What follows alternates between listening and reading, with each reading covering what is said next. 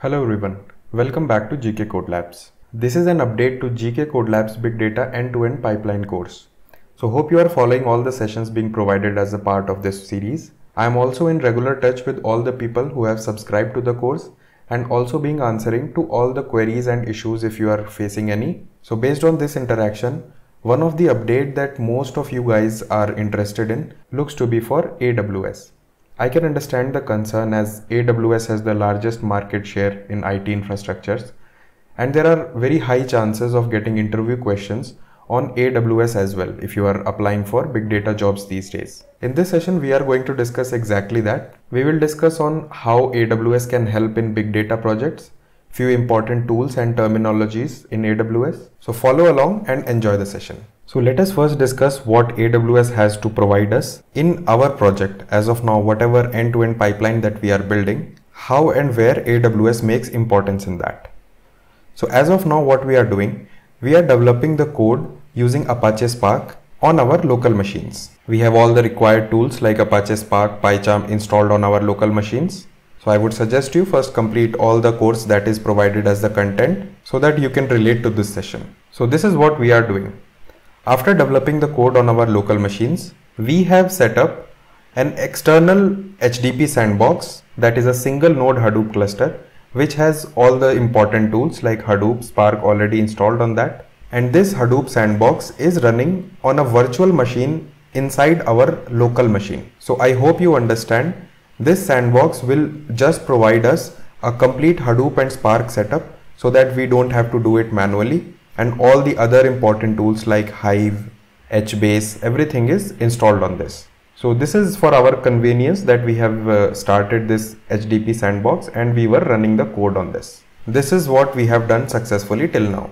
But I'm not sure if you have noticed or not, this virtual machine or sandbox is running on the local machine, the PC or the laptop on which you are executing everything. So in this case, what is happening, no matter you are deploying the code on the cluster, but this cluster is in turn using the resources of your laptop. That is fairly simple to understand because you are not connecting to any external resource. What external resource you are running as a HDP sandbox, that is a virtual machine but running on your local machine itself.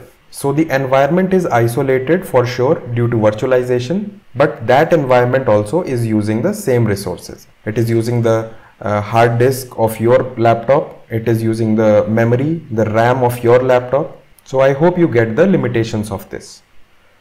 Also, as per my interaction, I have seen that few of you do not have the high-end machines. So you guys are still facing the issues in firing up a virtual environment that is running on the HDP sandbox. So this is the infrastructure as of now that we are seeing in GKC Stores project. Now wouldn't it be better if we can have something like we build the code as it is, as we were doing, then we deploy and run this code on similar sort of machine that has Hadoop, Spark and all the other tools installed. But sort of what we want is this should not use the resource on my laptop. This single node should be running somewhere else, for which they can either charge you for the compute resources or the memory or the storage, or they can provide you some similar kind of plan that you can go through that depending upon your usage, your job runs, your memory usage. You can select some of the plan, and this entire computer that we were running as a virtual computer on your machine, this should run somewhere in the cloud. So there are many vendors in the market like Amazon AWS, that is Amazon Web Services, or Microsoft Azure, or Google Cloud Platform, also known as GCP. So similarly, there are many vendors that provide these kind of facilities. In this session, we are going to see how this used to work in Amazon Web Services, that is AWS. So hope this is clear to you now that what we are trying to achieve. Now when it comes to Amazon Web Services, the same scenario as you are seeing on the screen,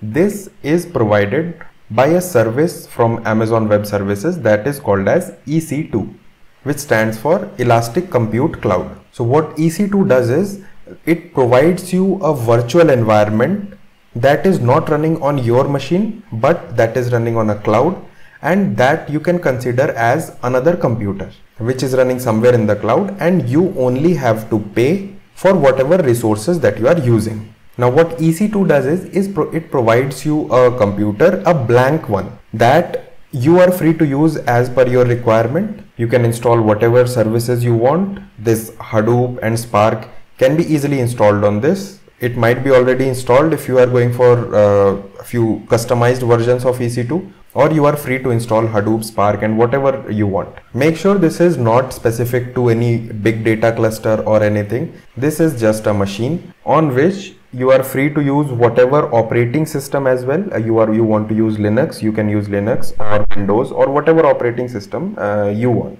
And onto that, once operating system is installed, then you are free to use any of the tools like Hadoop, Spark. If it's nothing related to big data, then you can go with whatever languages like Python, Java, or any web server you want, Apache, any DB you want, MySQL DB, or any kind of service you want to install. You can install it just by connecting through that cloud and then firing up appropriate installation instruction as per that operating system that you have used. Let me tell you one interesting point as well.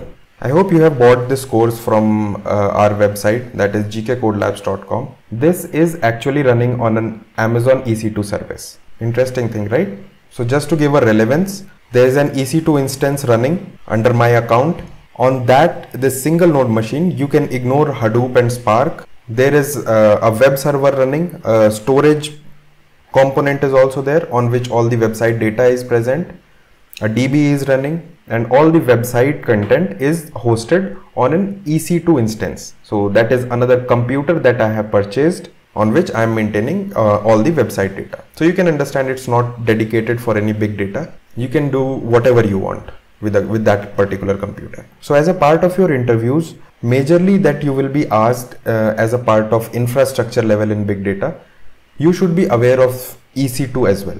Okay, that stands for Elastic Compute Cloud. Elastic stands for that this particular infrastructure you are seeing, that will contain some kind of storage, some memory, and that can be controlled dynamically.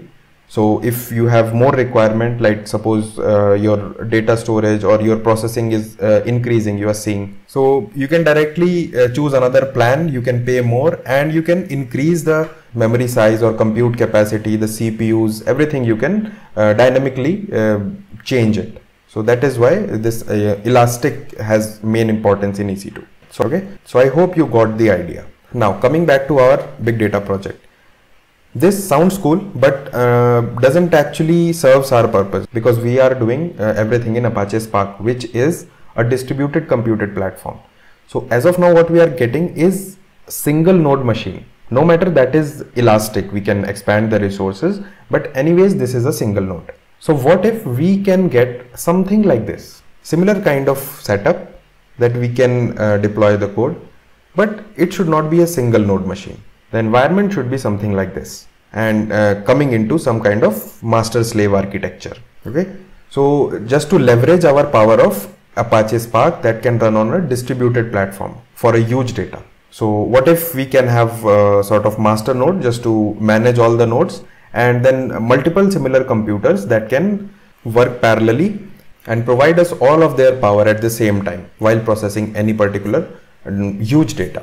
So what do we do if we have to achieve something like this in Amazon AWS? So here is when our EMR comes into play. So what EMR has to offer is, rather than creating an EC2 instance, you can directly create a EMR cluster.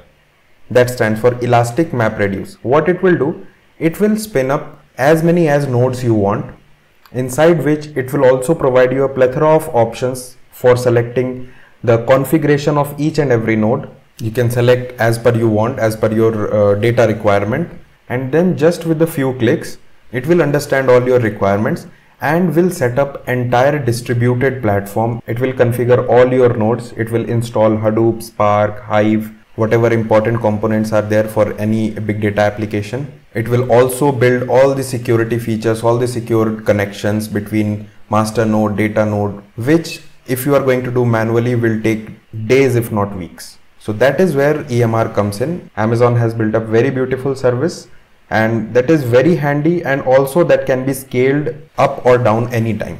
Okay, so I hope you get the background of why we are using Amazon EMR. And now if we create a cluster, hope you will get the idea that this was something that we were trying to achieve, and exactly the same thing we have got. So guys, hope you got the idea of Amazon EC2 and EMR, where these services hold their place in big data infrastructure. Further in this session, we have built the EMR cluster and explained in detail how we can actually interact with this EMR cluster, deploying the end-to-end big data pipeline on EMR cluster and running the same. This update is provided as a part of extended plan of GKCodelabs premium series of big data end-to-end pipeline course. So if you have already subscribed to it, you will get the complete update by today. If you are not a subscriber yet, please find the course link and the course introduction link in the description below. Please refer to the same and choose among the various options available in the premium series. Thank you guys. See you later.